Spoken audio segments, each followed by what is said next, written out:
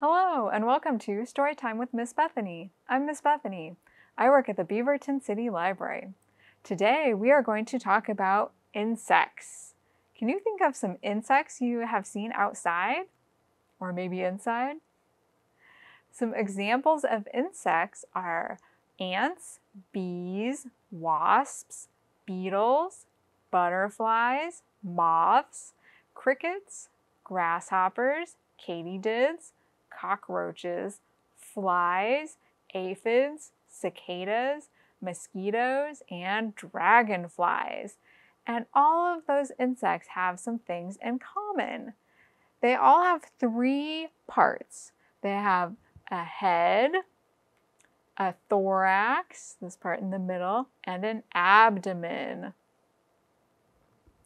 They all have legs. How many legs do we see here? 1, 2, 3, 4, 5, 6. Insects have 6 legs. And how many legs do a spider have? Spiders have 8 legs, right? So they're not insects, they're arachnids. Sometimes people get those confused.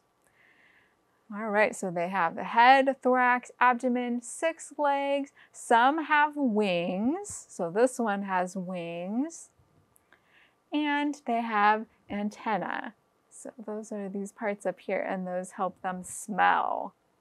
All right, we are going to sing a song about insects, to learn about insects, those things we just talked about. Head and thorax, abdomen, abdomen, abdomen, head and thorax, abdomen. An insect has 3 parts. Every insect has 6 legs, has 6 legs, has 6 legs. Every insect has 6 legs. Count them all to see.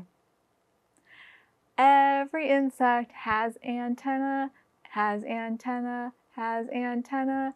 Every insect has antennae. This is how they smell. Insects usually have some wings, have some wings, have some wings. Insects usually have some wings. This is how they fly. Every insect has 3 parts, has 6 legs and antennae. Every insect has these things. Some even have wings. I learned a lot about insects when I was getting this ready to teach you, so I hope you learned some things about insects too, and when you see some outside, you'll know that they're insects.